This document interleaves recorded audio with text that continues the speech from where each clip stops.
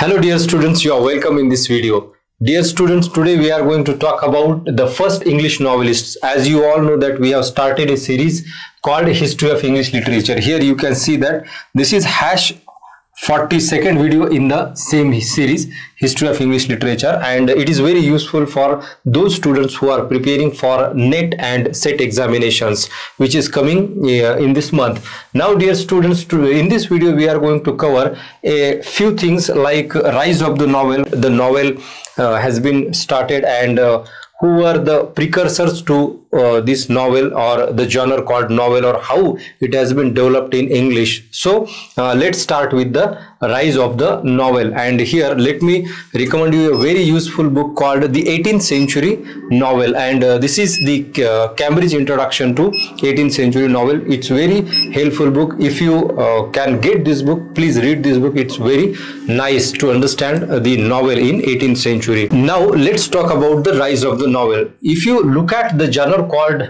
novel, you will understand that it is considered the original contribution of England to the world of letters. So this genre is given by England because you find that these novelists have developed the genre called novel in England first, and then it spread all over the Europe. And when we think about the novel, very first thing come to our mind is that is it a good story? Now this is very important question in the discussion of novel. Is it a good story? You might have listened stories in your childhood, the stories told by your grandfathers and grandmothers, and then you think that this is the story, and the same thing appears in the novel.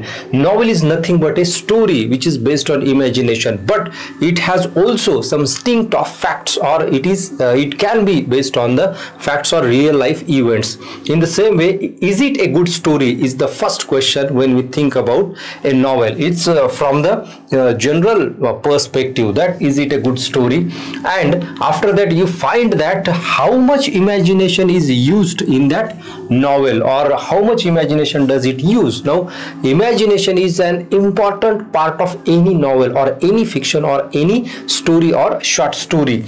Now here you find that it uses imagination, but imagination in a different way, because William J. Long thinks that it is not only imagination, but the imagination and intellect combined, and then forms the novel. And hence we find that there are genres like romances. Here it is the rough categorization or classification, or stories. You see that our simply stories, novels, romances, adventure stories, or simply stories is a classification of the genre called fiction or novel. Now first let's understand what is romances or adventure stories, and then we will consider the novel. And here you see that romances is nothing but, here we have an opinion of William J. Long. I quote here, you see that the romance is originally a work of fiction in which the imagination is given full play without being limited by facts or probabilities. Now you understand very clearly that romance is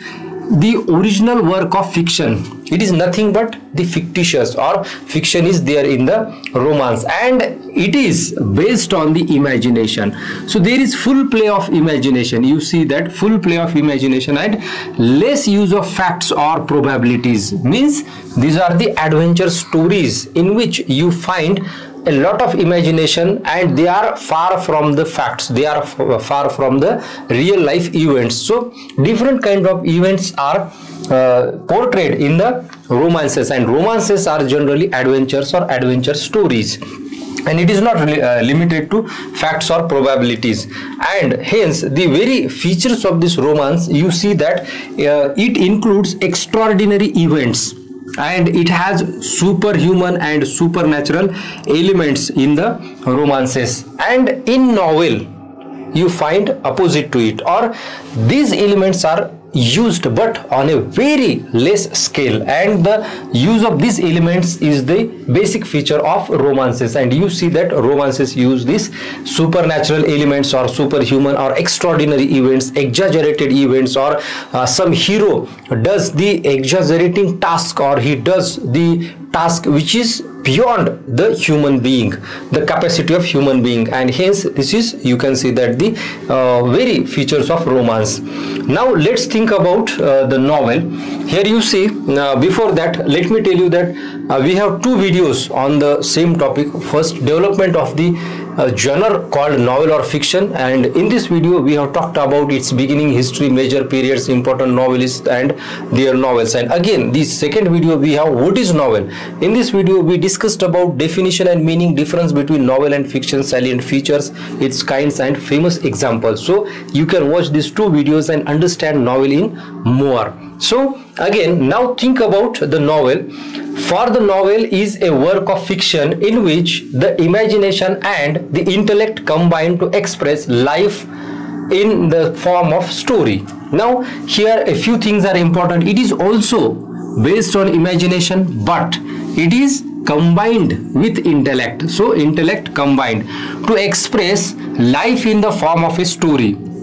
Now here this word is important. Life means some kind of events are taken from the real life, or this novel can be based on the facts or some events happened in the society, and it is hence called that it is combined with intellect. So intellect is important part of the novel. Unlike romances, in romances you find full play of imagination, where here imagination is restricted or limited, and it is combined with intellect, and it expresses the life, what happens in the life of a person or in a life of a character in the novel is given here you in the novel.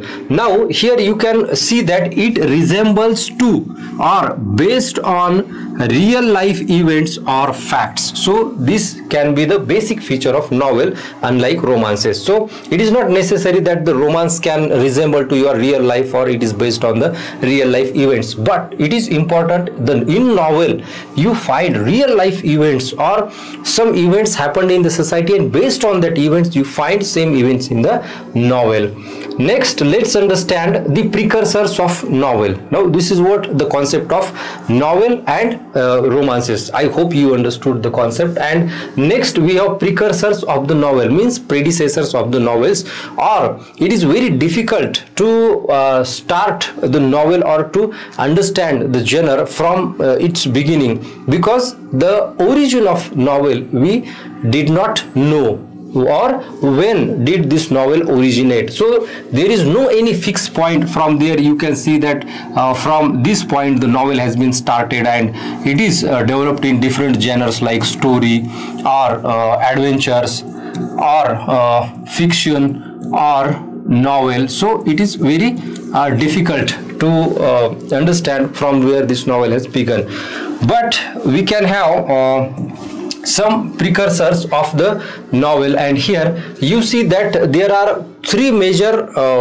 things in the development of the novel, or we can understand from there this genre has background or the precursors. Very first, let's understand the Greek romances. You see here Greek romances from 2nd and 6th century or 2nd to 6th century, and there we find different types of stories. So Greek romances can be the base of development of novel, because novel is nothing but the form of story, and story in different kinds.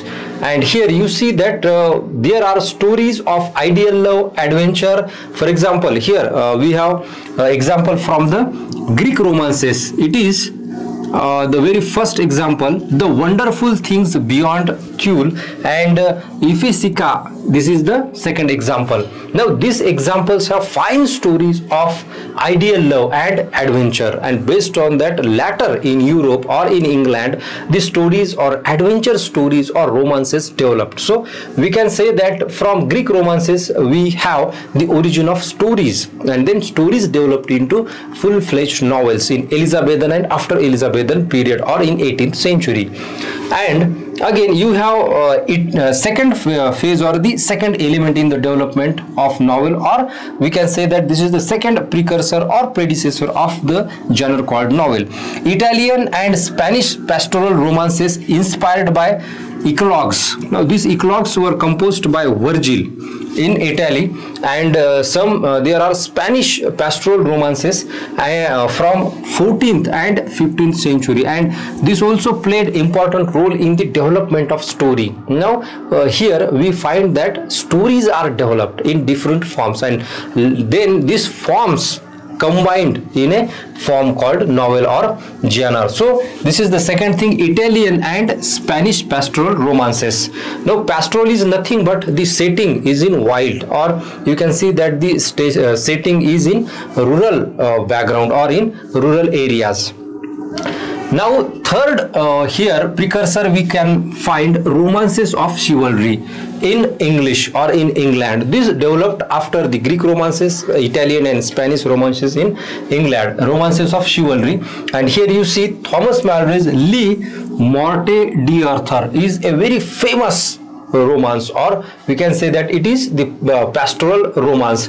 Again, we have some stories in Canterbury Tales of Geoffrey Chaucer, where you find that this tradition of story is stretched later in this period, and some stories in Canterbury Tales also can be considered as the precursor or predecessor to the modern English novel or 18th century novel. Now you again have these kind of works, Morte d'Arthur or Canterbury Tales, more practical and with human touch. Now the element of real life we are searching in the work of novel or in the fiction. So here you find that more real touch is given to characters, more practical and human touch is bestowed upon the setting or whatever they are presented in the novel, or we think that this is the real, and then the genre comes forward, the genre called novel. Next you see, now here you have Thomas Malory's Morte d'Arthur. This is a very famous work in the middle period. You can read this work and understand Thomas Malory's Le Morte d'Arthur. Now again, let me tell you that here we have a work called Countess of Pembroke of Arcadia of Philip Sidney. This work also is important in the development of the story, and it also is one of the precursor to the novel. And let's understand the novel in Elizabethan age. Generally Elizabethan is considered from 1558 to 1603, and in Elizabethan age we find that the novel has developed on a larger scale, or Elizabethan age is considered as the golden age of English literary history, and hence we find that novel also has its roots in this Elizabethan age. And here Sidney's Arcadia, as I have displayed here, the very book, composed in 1580, it is a pastoral romance of chivalry.